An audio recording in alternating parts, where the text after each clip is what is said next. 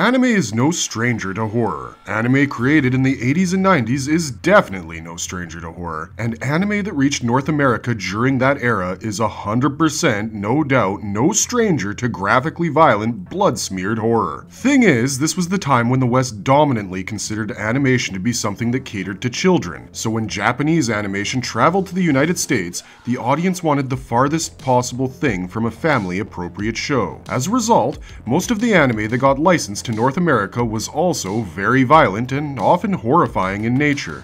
But within the realm of the horror genre, there are still a lot of anime that never hit mainstream success, or rather, they were never made to be mainstream considering their violent and often brutally grotesque nature. But this is the subject of today's video, as we hope to dive into 11 horrifying animated works from the 80s and 90s. Before diving into this content, we'd like to make a very small request to our viewers. Please subscribe to our channel, like and comment on our videos, and press the bell icon to get notified whenever we upload new content.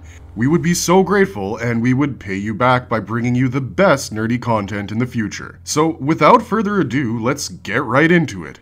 Wicked City, 1987. 1987 anime film Wicked City enters the territory of action horror and dark fantasy, with Madhouse taking the reins of the project. The story is set towards the latter half of the 20th century, presenting to us a world where the human world and the demon world coexist with each other. This demon world, also known as the Black World, is an alternate dimension home to demons, but not all humans know about it. The only thing that helps the two dimensions exist together in peace is a treaty. As a result, secret agents, or the Black Guard, maintain the boundary between the two worlds. Of course, it's not alien for anime to bring demons into the foray, but the horror elements in Wicked City go a little beyond the average protagonist family gets killed by a Michael Jackson lookalike who turns his sister into a demon scenario. For starters, we see a demon named Kanako, who is masquerading as a human by the way, steal the bodily fluid of the man she is hooking up with after she tries to kill him. The film is filled to the brim with graphic displays of lovemaking and demonic harlots who can absorb others into their bodies being liberally presented. It invokes a sense of intimate horror that terrifies so many of us on a daily basis, because what could be worse than finding out your partner for the night is a literal spider demon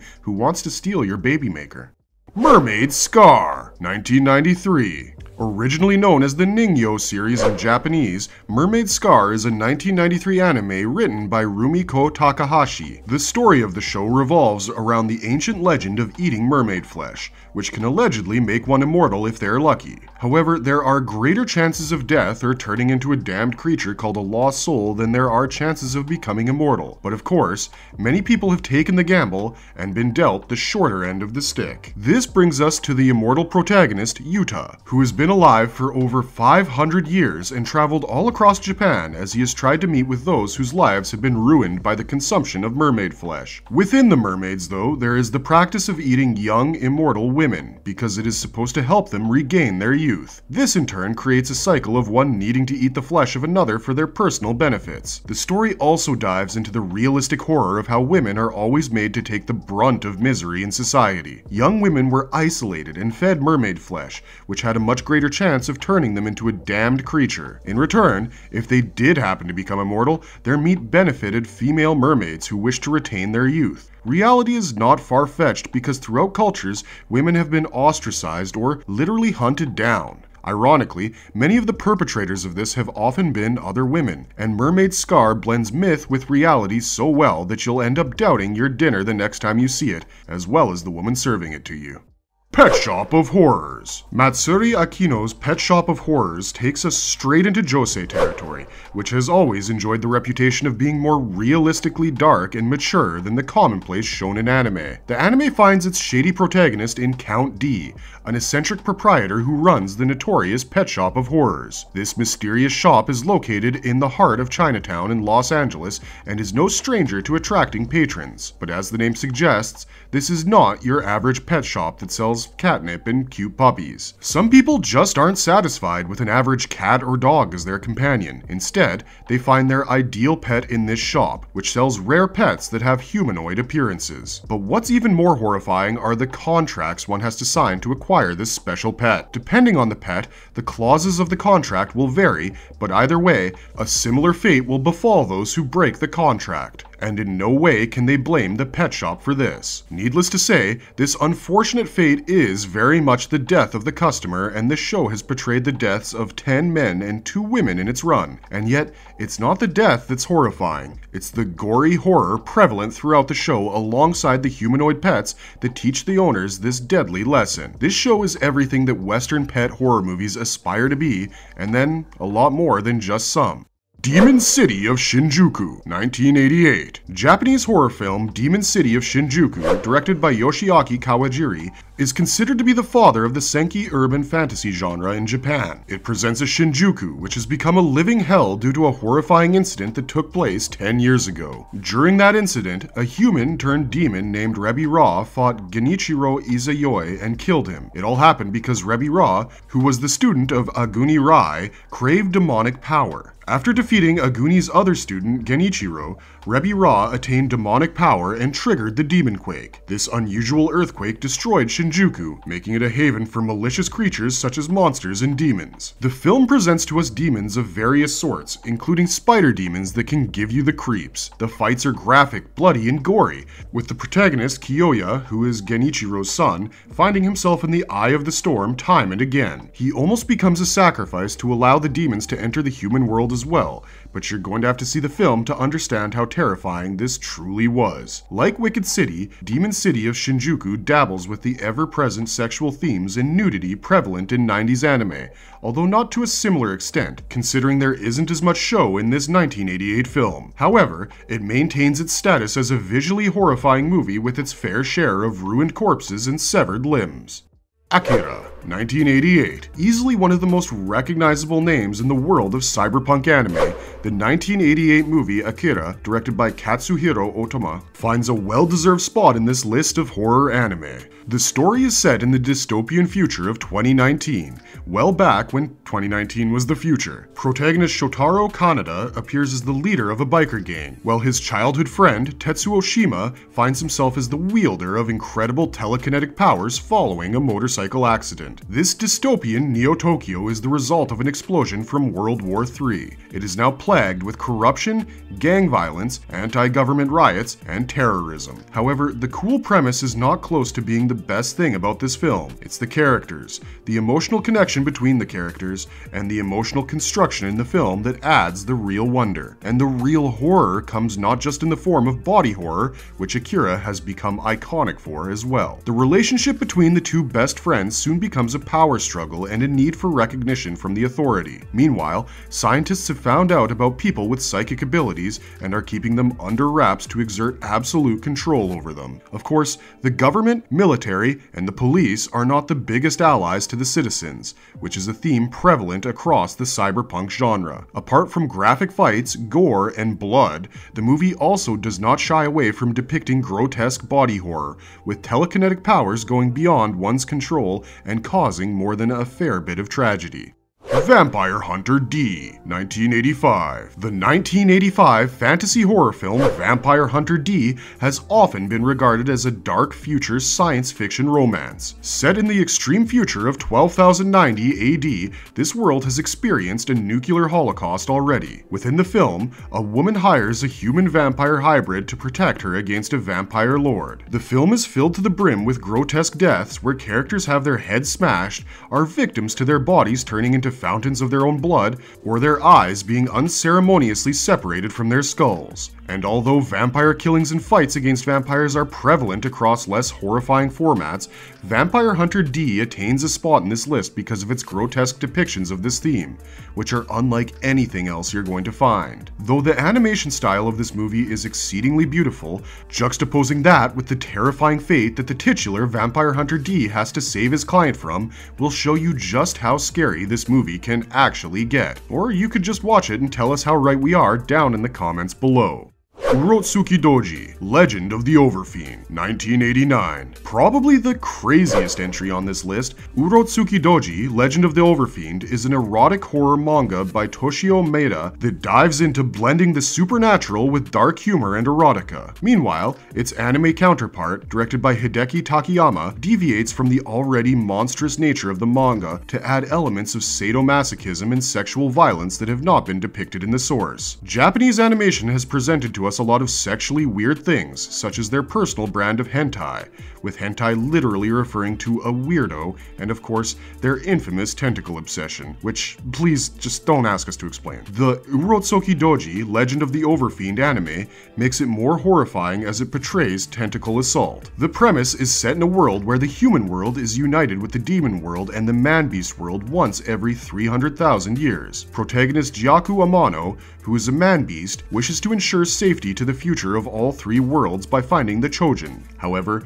several demons stand in his way to prevent him from accomplishing his mission. This results in a mad fest of violence and visceral visuals that the women of the film fall victim to. There is maiming, there is mutilation, there are visceral assaults where tentacles violate an unwilling woman, which also happens really early in the film. Urotsuki Doji lets us know its true nature early on, and it can make H.P. Lovecraft seem tame with how horrifying it truly is.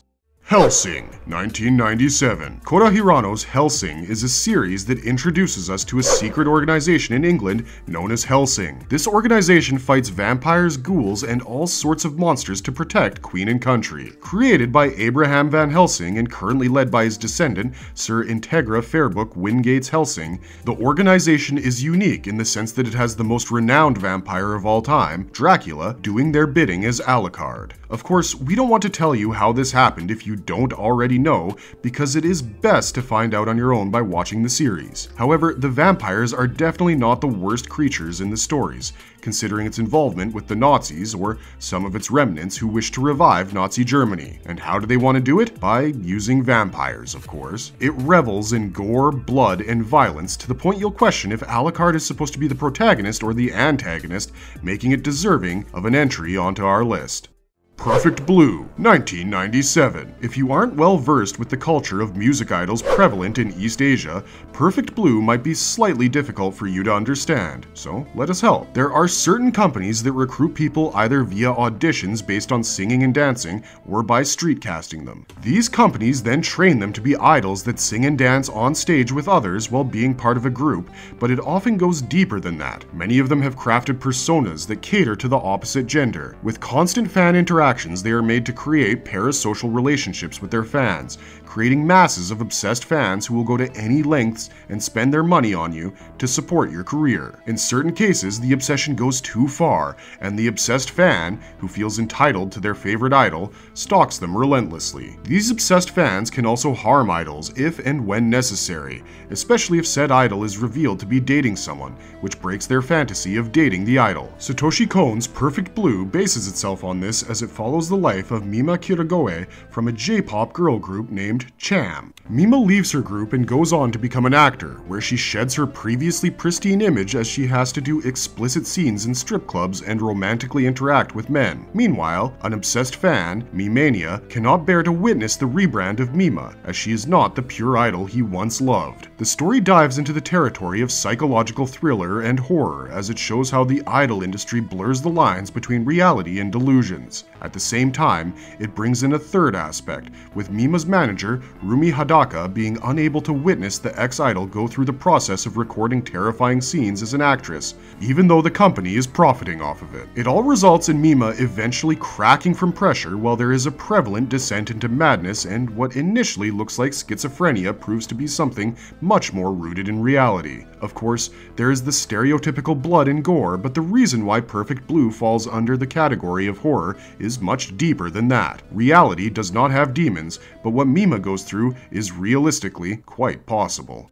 Serial Experiments Lane, 1998. One of the most hard-to-explain entries on this list, the 1998 cyberpunk anime Serial Experiments Lane, is another story that blurs the lines between different worlds. In this realm, it's the line between the real world and the virtual world that gets convoluted as the movie progresses. The story follows the introverted teenage protagonist Lane Iwakura, who begins receiving emails from her classmate who has already died from suicide. The latter convinces Lane to enter the Wired, which is basically a digital landscape like the internet. But with time, Lane gets more and more integrated within the Wired, and that's when things start getting weird and messed up. Lane finds herself in the darkest corners of the internet, hears of a raging party girl who apparently looks just like her, becomes a part of killings, and gets observed and attacked from afar by mysterious men in black. Eventually, the virtual world seeps into her reality and human silhouettes turn into statics. Her identity is at risk because she learns secrets about herself that turn her sense of self upside down. It also raises questions about technology that can be truly frightening. 50 years ago,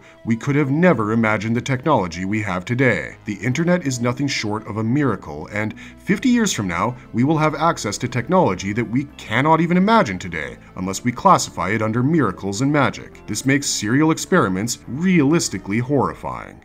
Boogie Pop Phantom, 1999. And finally, we close this list with the 1990 film Boogie Pop Phantom, which joins its predecessor in being a hard-to-explain anime. Written by Sadayuki Murai, who wrote Perfect Blue, and with character designs by Shigeyuki Suga, who was the key animator in Serial Experiments Lane, Boogie Pop Phantom does not stray far away from themes of escapism, loss of reality, and an eerie atmosphere.